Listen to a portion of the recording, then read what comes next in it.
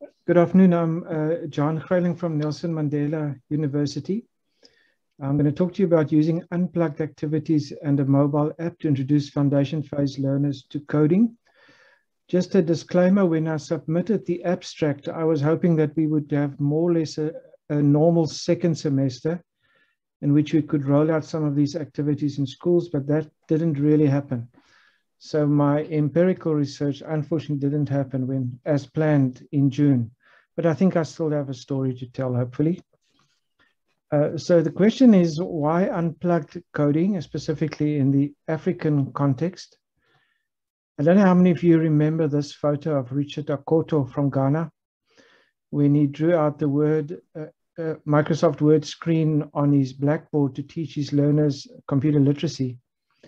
And he became famous. That photo went viral, and he received laptops and PCs from all over the world. And it's very encouraging to see this, obviously. And to see him in class teaching his learners now on laptops, where literally a few weeks before that, they had no computers. But the question now I want to ask is this really the way to help learners from Africa over the digital divide or introduce them to coding? And I'm going to try and answer that question now. The concept of the digital divide, I'm using the analogy of a river with learners that are having to pass the river to school. That's photos you very often see across our continent. And what Richard is doing with his class kind of is what this adult is doing with one learner, carrying across a river to get to school. But before we carry on with the story, let's look at what the challenges are facing computer education in Kenyan schools. And let's be honest, this is probably all over Africa. Lack of computers, dysfunctional laboratories, expensive computers, lack of electricity, lack of internet, lack of qualified teachers, teacher intimidation. That means teachers are being intimidated by technology, and security. This was identified in Kenya, but my travels in South Africa tells me it's very similar in our country. So where Richard can carry one person across the river, it's impossible to carry thousands across the river. And that's why I'm saying a solution that needs computers on our continent to get learners across the digital divide does not have a big enough footprint to have an impact on the vast majority of our learners. So this cannot be a solution. Although it's nice, it's good that some learners have exposure to laptops and PCs. In South Africa, 16,000 schools don't have any computers and any labs. And I cannot see them getting any in the near future. So that brings me to unplugged coding, and it's not something that we developed. Obviously, for those who know, it's a well-known term across the world. And the objectives of our unplugged coding project. Now, I just want to state here, I know that using cell phones is not really unplugged, but we put it under this umbrella because we see it's much more accessible and less expensive than computer laboratories. So we're saying we don't want to need computers. We don't want to need electricity. We don't want to need internet. We need very basic teacher training. It must be fun. There must be a low budget intervention, but we're not allowed to compromise on quality. And without going through that list from Kenya, if one goes through them one by one, these objectives of unplugged coding addresses all of these issues. We're trying to build computer labs in each school across the continent is never going to happen. So we've done some work on what are the best unplugged ways to get learners taught programming. Now, the first important thing that we need to teach people is what is a program. It's a list of instructions. And the best way that I found to start, and I've done training all across the country with about 1,000 teachers, is to introduce them to the games that kids play. And these are only two. Hopscotch, which is clearly a list of instructions. And if you clearly watch how people do rope skipping, they definitely apply some loops. There's some repetition and pattern. So these are good examples of how you could introduce to learners the basic concept of what a program is. This is another activity which we've built into our course, where you use a chair, a shoe, and a person, and the learner needs to respond to the different commands, which then also become a list of instructions. On the right-hand side is a grade R class in Mthatha in the Eastern Cape being introduced to coding. And then I found that some of the more enthusiastic teachers even went on to Pinterest. This is in a less resource school in Gqeberha, where they have 40 learners attending a coding club twice a week in the afternoons. And the teacher went onto Pinterest and found some problem-solving activities before she introduced coding. Our flagship tool, which is not for foundation phase, but I thought I should quickly show it to you, is the Tanks Coding app, which was developed in 2017. And using this app, we've reached around 25,000 learners across South Africa. And the kits have been distributed to probably about 300-400 schools across our continent, across South Africa. The following video will quickly just show you the mechanism. So in this scenario, the tank needs to move backwards, turn left, and then move forward twice. So the learner packs out the code using the puzzle pieces, takes a photo of the code. When happy that it's the correct puzzle pieces that were recognized, you press yes, and your tank moves. So it's a very relatively inexpensive way to teach learners coding. And for those who know coding, we do some of the loops, the for loop, the while loop, nested constructs. It goes up to 35 levels and becomes very complex. I always say after 30 years of teaching coding, it took me 90 minutes to solve the second last level. So there's quite a complex introduction of coding concepts that happens while the kids play the game. Our Rangers game is of similar complexity, but it has an additional game poaching theme. And then we have boats, and that's what I want to focus on today. That is aims at the foundation phase learners, grade R to grade 3. It has very basic commands, move forward, move backwards, turn left, turn right, and you move a boat across a grid on your screen trying to remove plastic type tokens from the screen. So it has a marine pollution theme as well. You toggle on your screen the commands, and then you click and you can see your boat move. This all happens on the screen. And once you've removed plastic from the ocean, the learner gets a multiple choice question on marine pollution as well as solar energy, and there's all a tip on what they can do to address these environmental issues. It also allows for virtual tournaments, and we've had up to 1,000 learners from across the country participating from home, especially effective during COVID. We've developed resources which covers 10 coding topics, all of these unplugged, very little actually interacting with the app. It's mainly activities that teachers can do in class to introduce some of the coding concepts like the debugging or algorithms or sequencing. So it's and it's all cost effective. You don't need to buy anything expensive except for the kit, which is around 3,000 Rand, and a school only needs one. But then we also we encourage the teachers, even before they get busy in the classroom or even before they go to the app, to go out into the physical world where they also do the basic forward and turn left, turn right commands in different ways.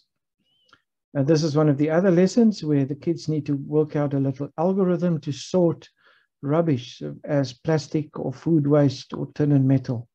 So it's a very hands-on practical way to think in terms of algorithms, of abstraction and problem solving. We realize that coding is not just algorithms, it's design thinking, it's digital citizenship and computational thinking, and we're busy now developing 40 lessons that will cover all 4 of these topics. And if you go and look at the current curriculum, draft curriculum, it covers probably 80% of the different concepts in the current curriculum, but these are all unplugged. For the problem solving, we've developed a little storybook on solar power, and during the story, there's quite a few activities where the learners need to solve problems and think up solutions. We've had training with teachers. As I said, we trained about 1,000 teachers. Of this was 15 physical sessions all across South Africa and one in Windhoek. And remember, I said the training needs to be unintimidating. So I've found that when the teachers arrive there, they are really scared of this concept of technology and coding and computers. But after 4 to 5 hours of real fun training, this is a generic feedback that we get. Immediately they say that code has been demystified. They know that they don't need tech. So many of these teachers came from schools that have no technology. They somehow immediately click how they can integrate it into their maths class or languages or whatever. They leave there with self-confidence, which to me is very critical. I've seen some of these teachers come from Python or web development workshops where they don't leave with self-confidence. They know where to start. And because they enjoy the sessions, we have a lot of fun in those 5 hours, they know that their learners will enjoy. So coming back to the digital divide and crossing the river, I honestly believe that for Africa, and then specifically for South Africa, we cannot rely on computer laboratories and expensive robots and 3D printers. We have to find a way to reach the millions that will never have that tools. So in this, I think we found the bridge across the river.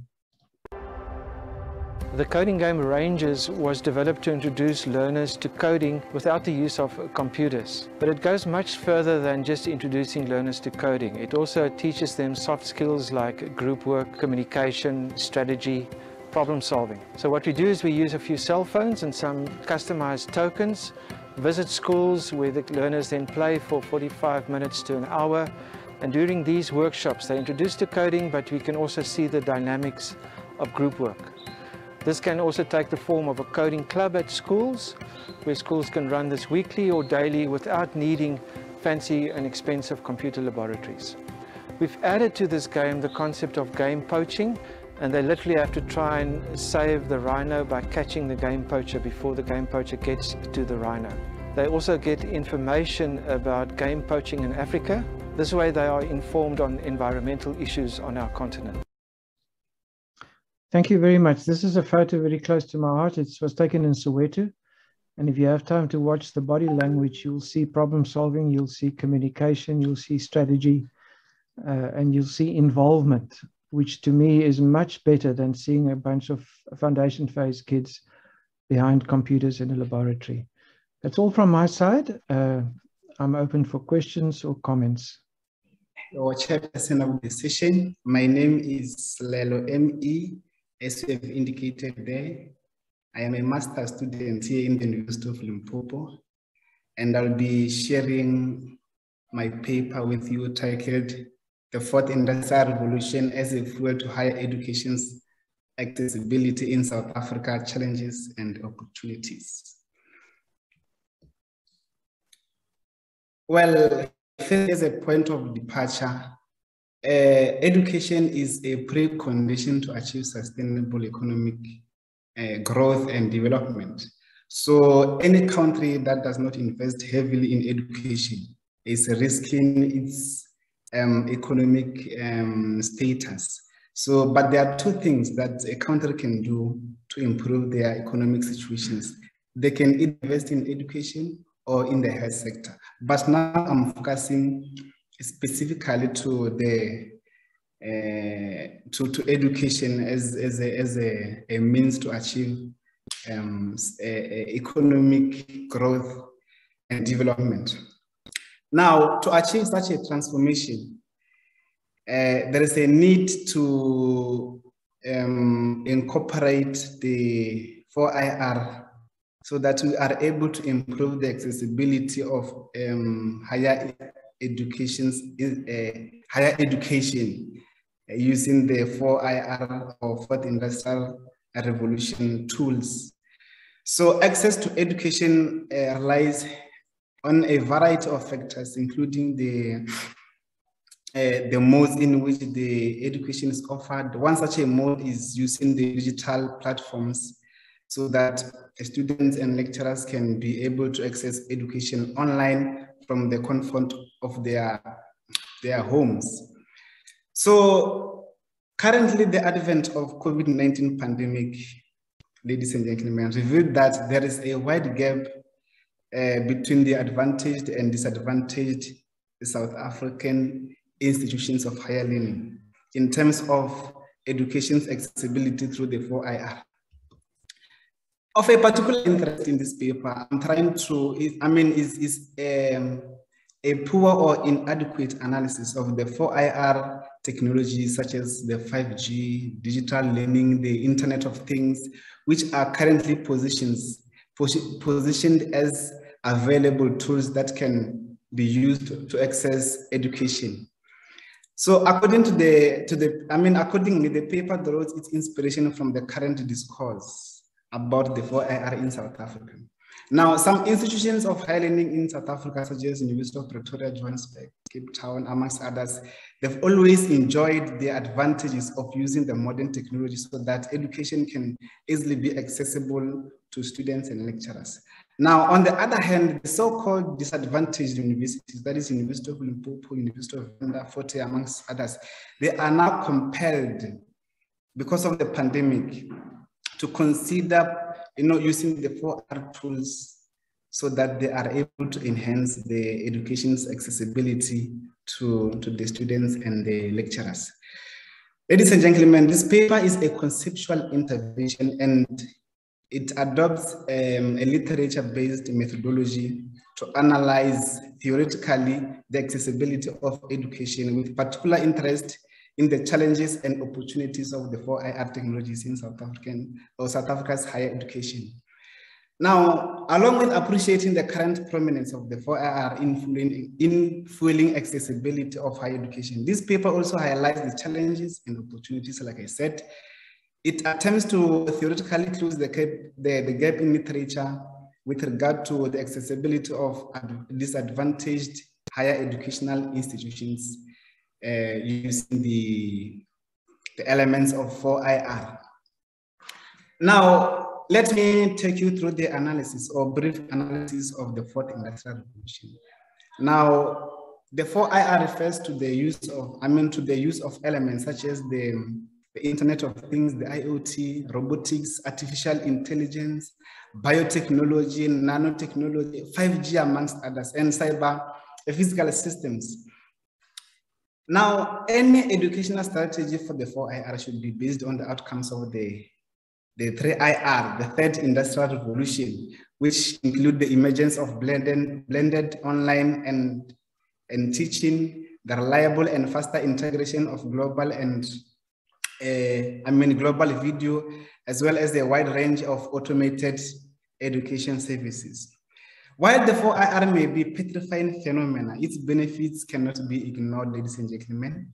Such benefits include enhancing the effectiveness and the efficiency of accessing education, easing the cost or the load of work, amongst others. These are some of the benefits of the 4IR in terms of or looking at the higher education institutions. Now, the Shava and Office now indicates that while the anticipated benefits of the 4IR, that is to enhance the effectiveness and efficiency, it also bears some significant challenges in terms of higher education institutions. Now, let me take you through the accessibility of education looking at the fourth industrial revolution, the tools of the 4IR, which are currently gaining a momentum both in South Africa and globally. The United States of America, USA, China, and India, they are in the more advanced stage in terms of using the 4IR tools so that education can be accessible to students and the lecturers. So the use of websites, Blackboard, and other online or digital platforms that have been used in the United States of America, China, and India for the purpose of accessibility of higher education. Now, in South African or in a South African context, the University of South Africa is such an example where they've always used their traditional method of, open distance learning using the internet, so that they are able to facilitate their teaching and learning. So this initiative by UNISA, it has influenced or motivated a lot of universities in South Africa to adopt the current, the momentum of using the 4IR tools. So the recent developments, now I'm talking about the opportunities created by the fourth industrial revolution in terms of education. The recent development of the 4IR cannot be sidelined because it defines and shapes how the institutions of higher learning should improve their teaching and learning, as well as to be accessible to all the students. Now, there is currently a debate on the issues of 5G. It is very important in this paper because the 5G will enable students and lecturers to easily log into the internet and without any problems of poor internet connections. Now, it is very much important that the 5G be included in this paper because it ensures the accessibility of higher education. And it will speed up some connections there so that learning can be well understood, it can be simple. Because the 5G will also enable the smooth connections of e-learning and participation in the academic assessments with fewer network challenges. Now, the digital teaching and learning and Internet of Things, they are also part of the opportunities that are created by the 4IR, because these elements, they are perhaps condensed together to facilitate the teaching and learning in the universities in South Africa. The ICT is one of the main drivers towards accessing higher education. Internet of Things basically talks to the way that internet can be used to deliver or facilitate teaching and learning. There is currently a debate that the disadvantaged institutions of higher learning in South Africa must adopt the open distance learning, just like UNISA, to render their educational assessments online. So the open distance learning is a concept that emerged to ensure, solace to preoccupied students and lecturers who sees it as flexible regardless of physical environment. So now students are no longer going to struggle to access education. They can do that from the comfort of their homes.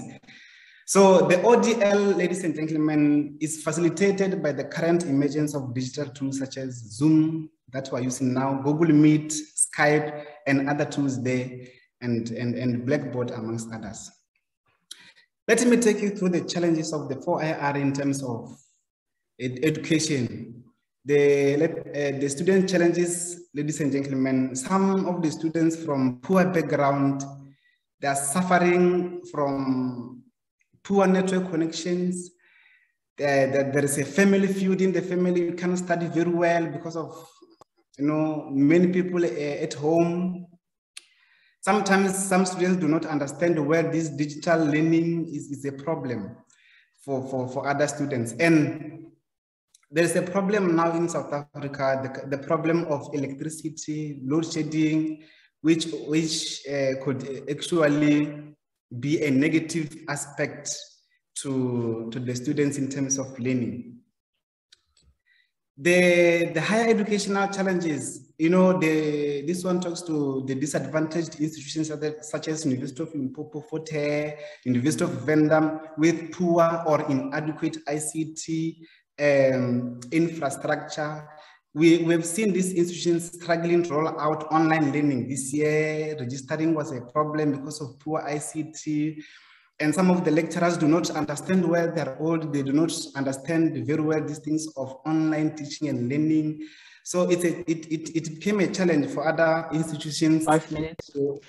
Thanks very much. To incorporate open distance learning or online learning into the in the universities. This paper, ladies and gentlemen, it adopted a literature-based methodology, like I've highlighted. I've collected data using a desktop study because it is a theoretical paper, and I've analyzed my data using a content analysis, which has enabled me to develop some themes and define or describe those things. So the effectiveness and profitability of higher education system could be improved by adopting the 4IR for both students and lecturers. Although there is a debate about the digital divide between the poor students and the students who are advanced in terms of technology. The government in South Africa, they have tried to put resources to fund students, to provide some laptops. Universities have provided data to those students who are struggling so that they embrace this new phenomena of the 4IR into their culture of teaching and learning, so that they shift. They do not necessarily move, they shift or integrate their traditional way of teaching, which is contact learning, with the online learning. They just integrate them, they use both the systems of traditional and online. However, this new trend and culture of digital learning can enable and sustain teaching and learning even post-COVID-19 context. We'll still use these tools of learning online. Therefore, this paper, ladies and gentlemen, concludes that the 4IR technologies must be embraced in all areas of learning in higher educational institutions, particularly for the disadvantaged teaching and learning, so that we move with times, because technology is not static, it changes every time. So that will be the end of my paper, ladies and gentlemen, with a quote by Napoleon Bonaparte, who once said, "Religion is what keeps the poor from murdering the rich." Chairperson of the session, thank you very much. That was the brief presentation of my paper. Good afternoon. I am Dr. Suné van der Linde, a senior lecturer from the School of Computer Science and Information Systems at the Northwest University in South Africa. My co-author is Mrs. Malie Zeeman. Today we will be presenting our research based on the perceptions on an extended program in computer science at the South African University. Northwest University introduced a BSc IT extended curriculum program in 2010 to offer more students the opportunity to obtain an academic qualification in the field of computer science. This paper provides background on how extended curriculum programs were established in South Africa and a brief explanation of the structure of the extended program that was introduced at the Northwest University. A qualitative research approach was conducted to gain an understanding of the perceptions of students and lecturers on the BSc IT extended curriculum program. In the fields of science, mathematics and technology, the gap between the level of skills and knowledge learners obtain during their school career and those required in higher education is a matter of concern. In South Africa, inadequate schooling was offered to Black, Coloured and Indian communities for many years in the apartheid era. Therefore, the few students from these communities who were allowed to enroll at higher education institutions in South Africa found it difficult to complete their studies, specifically in the science-related fields. Some intervention was required to meet the demands of higher education. As a result, bridging academic programs emerged at higher education institutions in South Africa in the 1980s and were later replaced by foundation programs. Foundation programs are defined as special programs for students whose prior learning has been adversely affected by educational or social inequalities.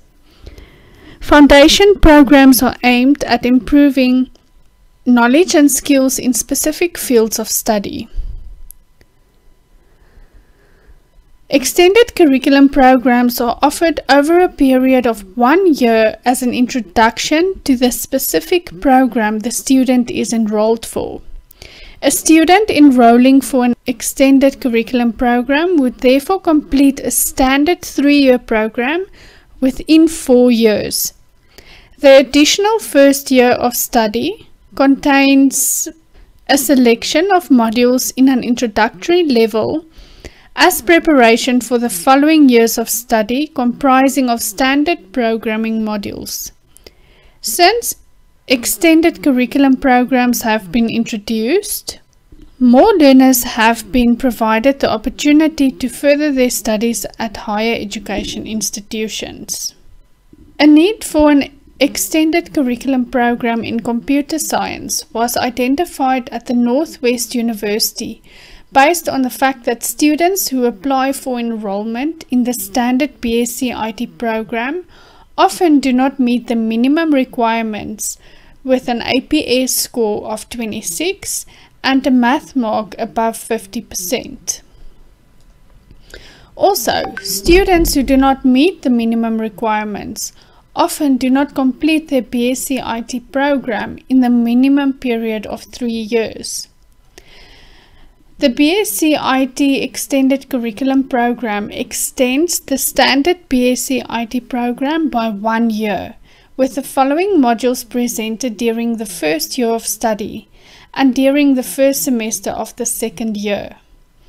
These modules include Introduction to Problem Solving, Mathematical Techniques 1 and 2, Introductory Programming Principles, Introduction to Graphical User Interface Programming, and Object-Oriented Programming. In order to ensure the success of the BSc IT Extended Curriculum Program, there was a need to obtain insight into the perceptions of students and lecturers on the program. In the next section, the research methodology for the study is discussed. The objective of this paper was to understand the perception students and lecturers have about the BSc IT Extended Curriculum Program offered at the South African University. Students who were enrolled for the BSc IT Extended Curriculum Program and in their second, third or fourth year of study were invited to participate. Additionally, BSc IT Honours students who completed their BSc IT Extended Program were also invited. From the group of students who were invited, 13 students in their third year of study, 4 students in their fourth year of study, and 3 students from the Honours program accepted the invitation and participated in the study. We also asked lecturers to participate, and we asked lecturers who had more than 10 years of experience, and 6 lecturers participated in the study. The student interview questions entailed questions asking about their initial perception, current perception, challenges encountered, and valuable modules.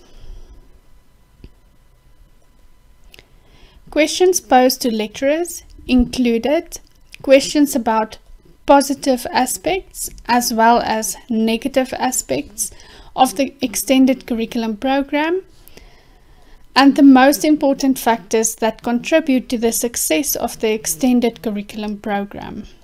Conventional or undirected content analysis was used to analyze the data, which entails that the number of times a code was used was counted and codes were formed from the researcher's interests. More specifically, the process suggested by Zhang and Waldemar was used and is provided in this table.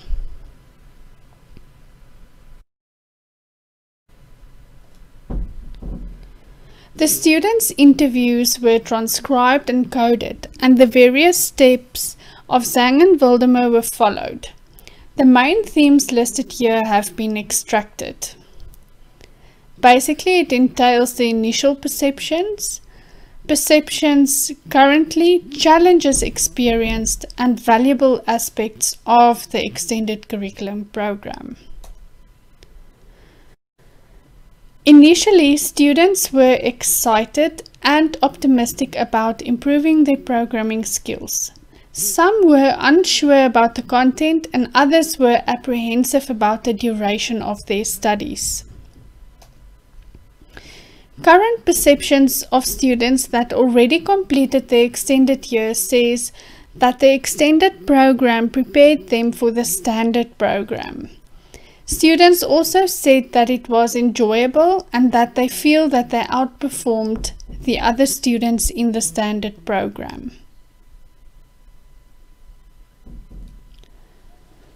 Students encountered challenges such as being afraid to ask questions, programming being a difficult skill to learn, as well as time management.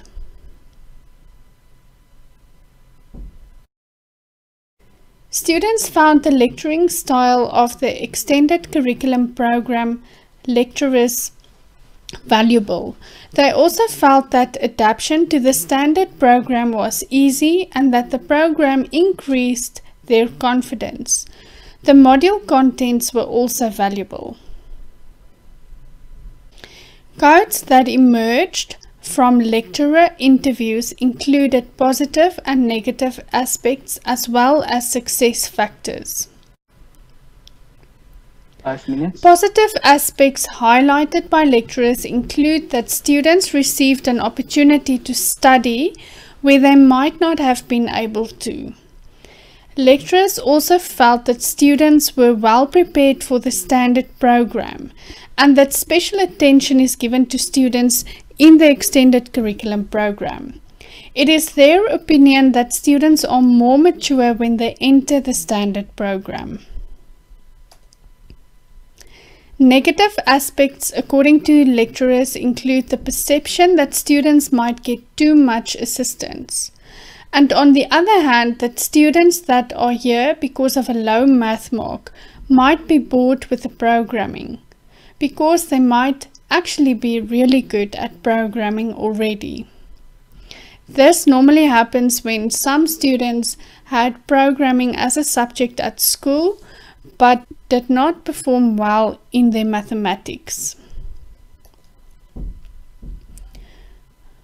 The most important success factors, according to the lecturers, include the focus on fundamental concepts, small numbers of students, and student commitment. In this paper, we also suggest factors for the implementation of a successful BSc IT extended curriculum program. The two main factors are content and teaching and learning. In terms of content, the extended curriculum program should support the content on the standard program, and it should address fundamental knowledge and skills needed for the standard program. In terms of teaching, the characteristics of lecturers in the extended curriculum program mentioned in interviews by participants include being dedicated, approachable, patient, experienced in subject matter, and experienced in good teaching practices. In terms of the lecturing style, the lecturers should have an adaptable pace of work, provide thorough explanations, make time for repetition of work, and provide enough individual attention. In terms of learning, the work pace should be manageable for students that struggle with concepts. Classes should be small so that enough individual attention can be provided, and student commitment to engage in the learning process. This concludes our reporting of our research project about the perceptions of students and lecturers about a BSc IT Extended Curriculum program presented at the Northwest University. Thank you. Do you have any questions?